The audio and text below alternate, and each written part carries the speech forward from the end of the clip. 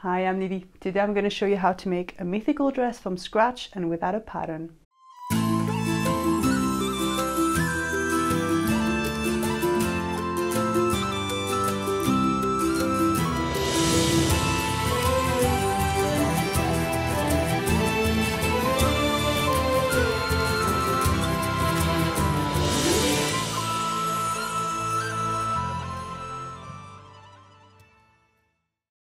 This dress is inspired by Cernunnos, Celtic god of nature. So I wanted to integrate some Celtic design and also some organic ornaments. I've used a glue gun with green glue sticks to do it, and I'm going to show you how to replicate it step by step.